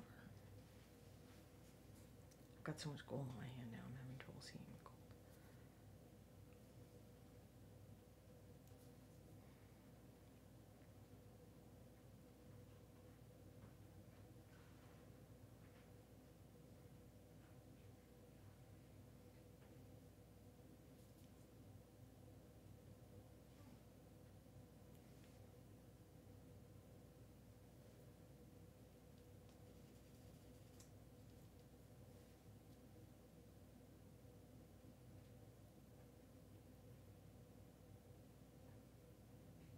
But maybe that's just one of those weird things I have opinions about.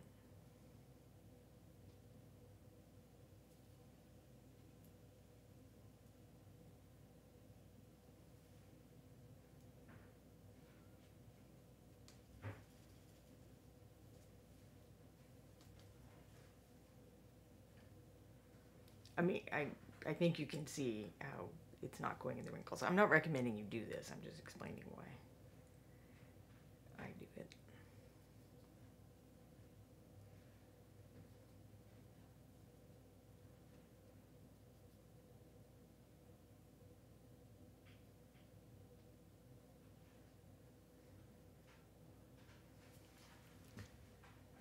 Do I want to go even lighter? And I feel like I do.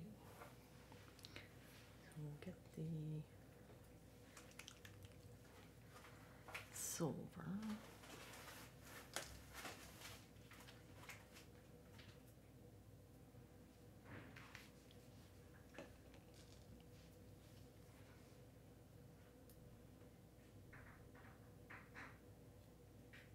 So that was Shining Visceral, actually. Not silver.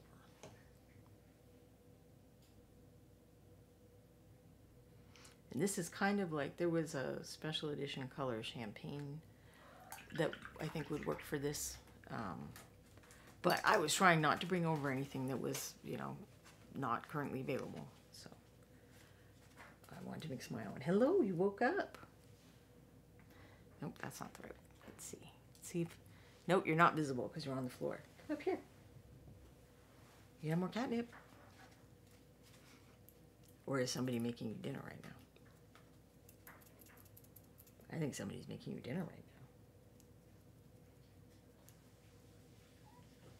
I don't think I could get the camera to look at where she is. She's blocked by things on my desk. Hello, crazy. What's up? Yeah? Okay. Kevin's making your dinner right now. There it is. I heard it hitting the floor.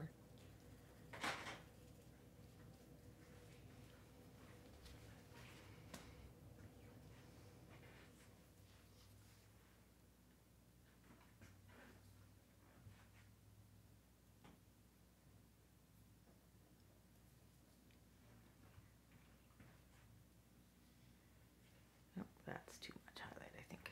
I'll just try to be a little more judicious.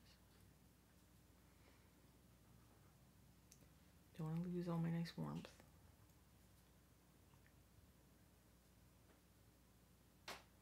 All right.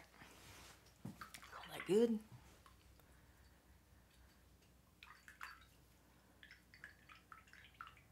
It's a little shadowy in there, but I think I can live with it.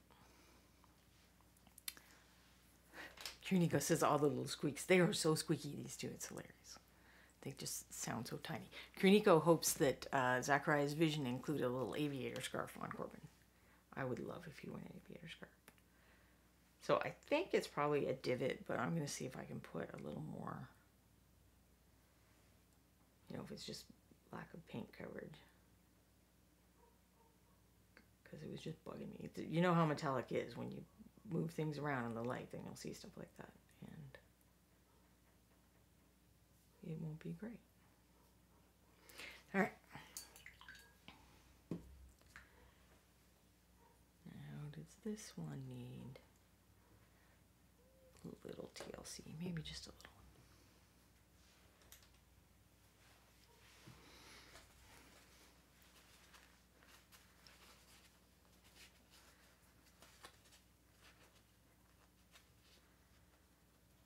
Yeah, sometimes when I get up in the middle of the night to go to the bathroom, Tabby will come running up with the little squeaks like she's giving me the news report of everything that happened since I went to sleep.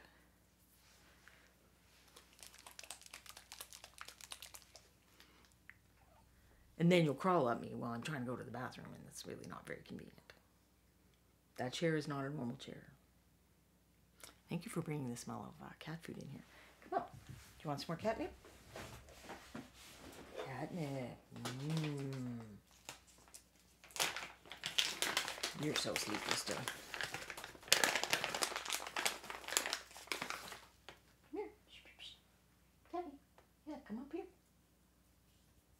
There you go. No? You're not going to jump? You want me to help you? Come on up so everybody can see how cute you are. Oh, there you go. Smell the catnip. Nope. Okay. They were so cooperative that first day, and now they're done with me.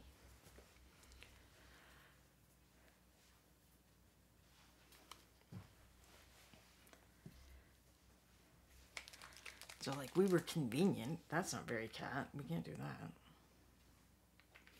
Take that back.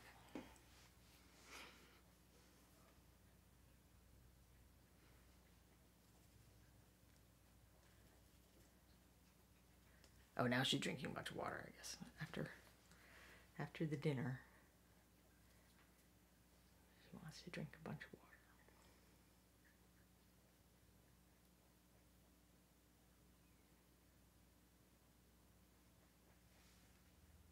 Oh, this is reliquary gold, which is a pretty neat color, actually.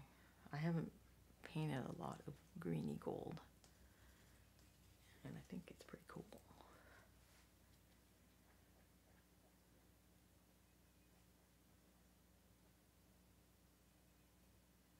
Very shiny.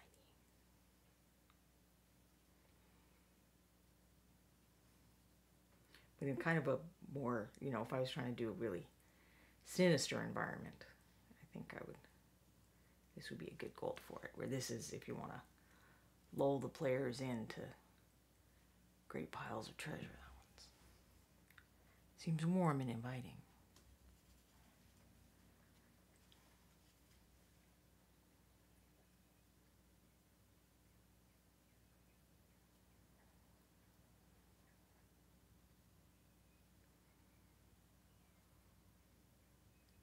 So the lesson I learned is dry brushing the metallics on is probably more efficient and does leave some of the undercoat when you have something super textured like this. But you're probably still gonna have to do a wash.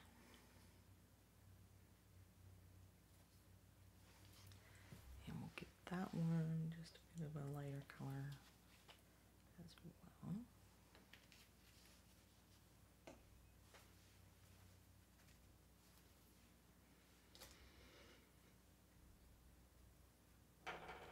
That's a bit too much of a lighter color. There's one of those door stopper things near the water bowl, and apparently she's decided that that's fun. That seems like a thing you would do, Tabby.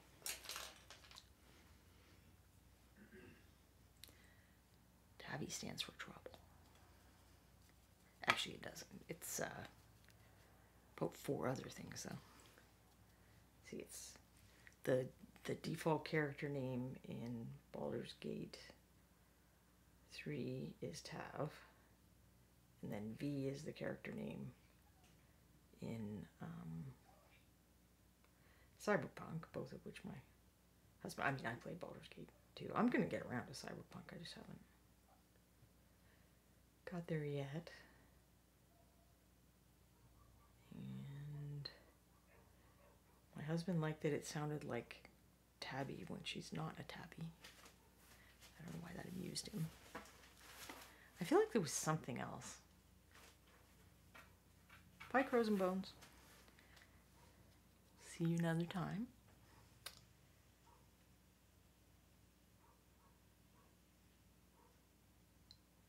And then it turned out to be a thing we didn't know, because that's a character name in one of Jim Butcher's Allura series, apparently.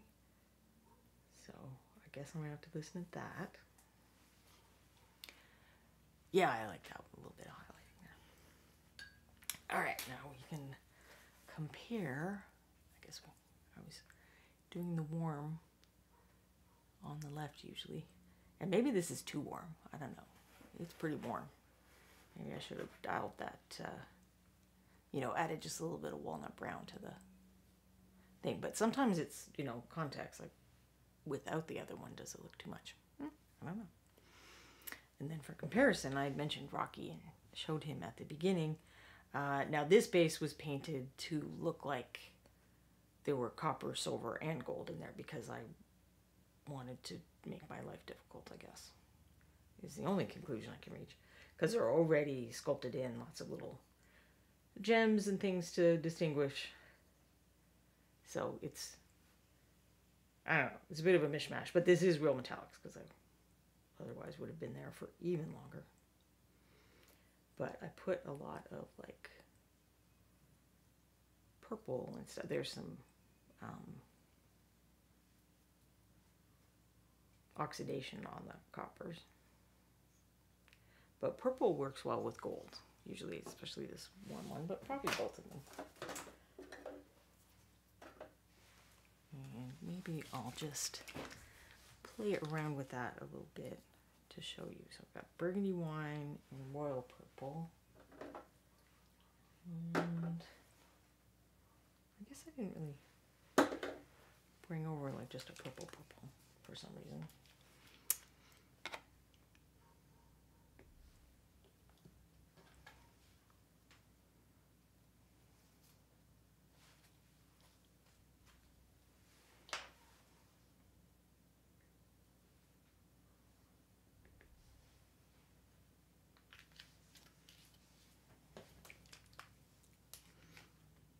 I have not gotten to purple yet in my pigments either. So I was kind of leaving it for later because I like purple. It would console me after the endless sea of brown that I've just waded through. I mean, brown is very useful, and I'm not complaining about having a lot of browns, but holy crap, it was a lot of browns. But I reorganized them in a way that I think will be much more efficient. Ah, there's Chai. Chai figured out about the catnip.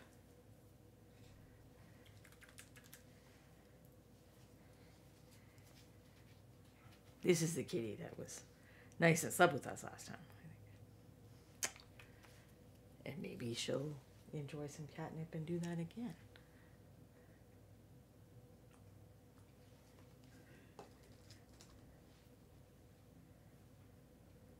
Is it not enough catnip? There's some on the blue bed too, as I think she's about to figure out on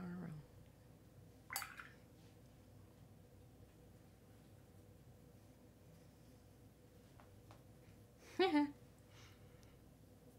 It's not an amazing camera angle, but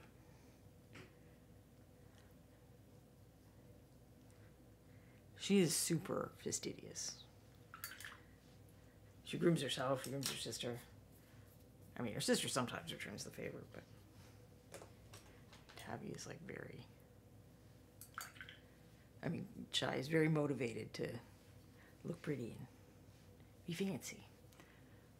Alright, well, I'm going to switch back to the boring miniature, but we're still going to have cat in the side thing, because the only thing on my... Here, I'll look at it briefly. The only thing on my palette is I added these purple washes. And I think... I almost feel like I want to add a little blue to that one before putting it here. But I'm trying to look for someplace kind of inconspicuous so that if this is dumb, I can discontinue it. Maybe that is too thinned. But you know my rules. I always like to be too thin than too thick. Arrow Whiz 130. That's a great little emoji.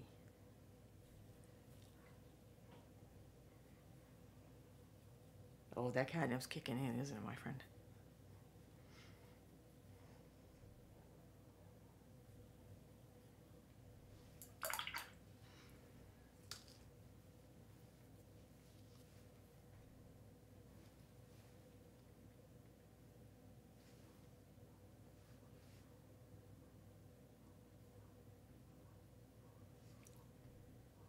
I'm trying to decide if it needs a little blue.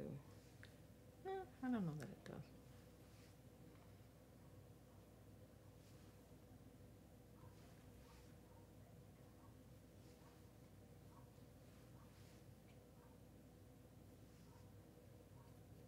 Oh, where's my sponge? Why am I doing this by hand?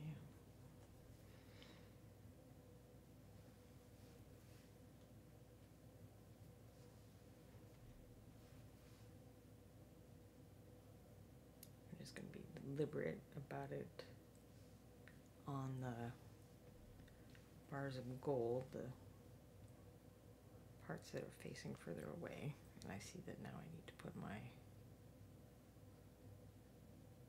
highlight color on this one.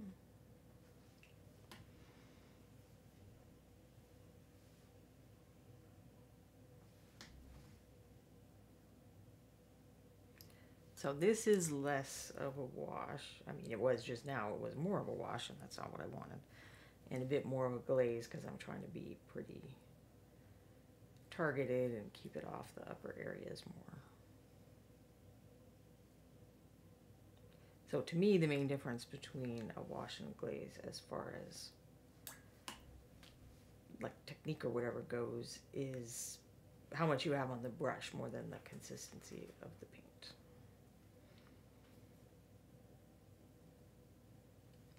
But that is one of those terms that different people in our hobby might use in a slightly different way. So I don't know about the purple on that one, but let's try it over here. Maybe even try the lighter purple. I think we need to go with the color contrast, and I need to get green out for that one.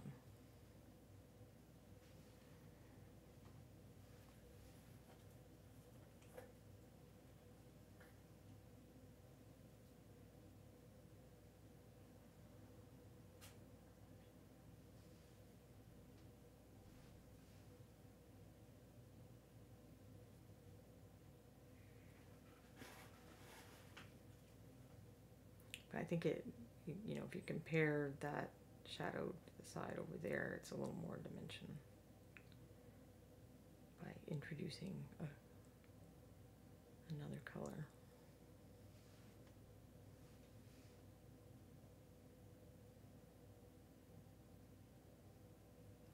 Don't necessarily want to go nuts with it. And if this were a character base, I would be making some of these decisions based on, you know, what is the character wearing, or if there are other things in the environment and stuff. These are kind of in isolation. But let's get some green and try that on the one.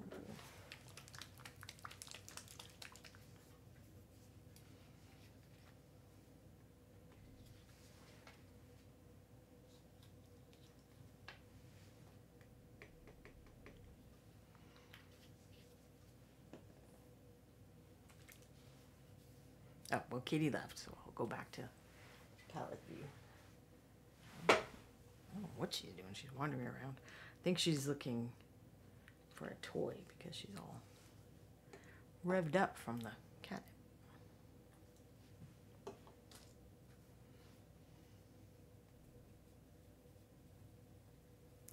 That is very green. I'm questioning that decision, but let's do it. Let's assume that the red that's already on here will interact with that and neutralize it.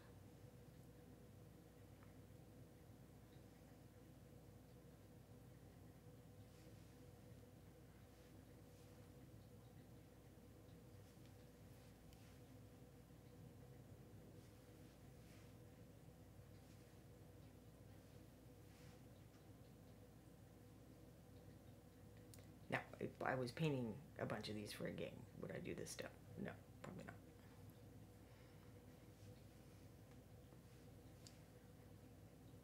But since I did it on the Rocky and I was showing that, I thought it might be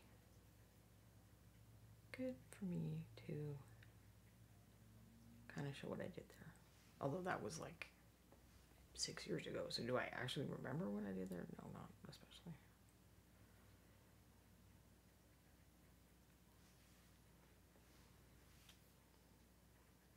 I remember some of the specifics from painting the Rockies, but not all of them. Alright, did that make a huge difference? I don't think so. Maybe I need just a little more. I'm concerned about creating the impression of like copper tarnish instead. So I probably should have used a less saturated green on that front.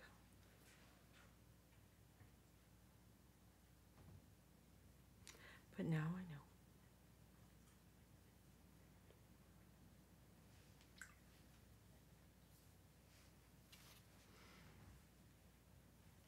And I guess we can put some of the green on the green one, just 'cause.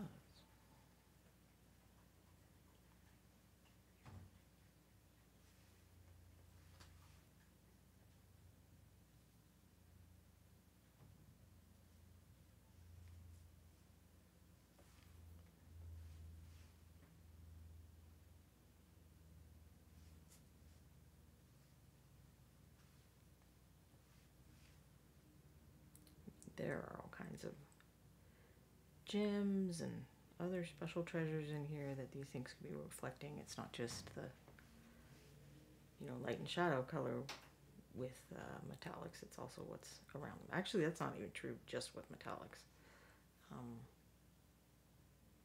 It's just more obvious with metal objects than with non-metal objects. I have this great picture of my husband's face. He's wearing this like lime green shirt, and you can see the lime green being reflected under his chin. And that kind of thing is going around all the time, but we just don't always, perceive it. Because we're used to it. So unless it's something like really extreme, it doesn't stand out to our eyes. So in this case, I don't know that the whole glazing step that I like to do made much of a difference, but here we are with a warm gold and a cooler gold, whichever one you think is more leprechaun-y. I guess it depends on the leprechaun, what he was wearing. Here we got our sample leprechaun. We can test him out next to each of these. This is just a little too red, I think. But the warmer gold would pop against the green more. So I would probably choose something like that for a leprechaun. But maybe someday, and especially if any of you ask me to, I'll come back and we'll figure out how to paint the rest of these little treasures. Like the goblet probably should be silver or copper, but this could be like a pottery thing. Then there's a necklace there. There's some possibilities for practicing more things you have to do with bases. But for once, I'm going to be kind to Quindy and actually wrap up at 5, but only after she finds us a raid. Thank you all for joining me. I hope you had a great St. Patrick's Day and wore green and did anything else that you might enjoy for that day. And I don't know if I learned some things. I don't know if you learned some things, but I learned some things. So hopefully you did too. And hopefully I'll see you next week. And yeah, Quindy's happy that I'm going to wrap up on time for once. So we'll see who she finds us for a raid. Oh, well, let's go back to kitty view for a minute. Oh, we'll go full-size kitty view. Although we're watching her take a bath, so that's super exciting. You're welcome to your Nico, Zachary I am, and many thanks to Quindy for all her assistance as ever. And we're going to be raiding Epic Duck Studios, so say hi, spread the Reaper love, and I'll see you next time, hopefully with more cats. Bye, everyone.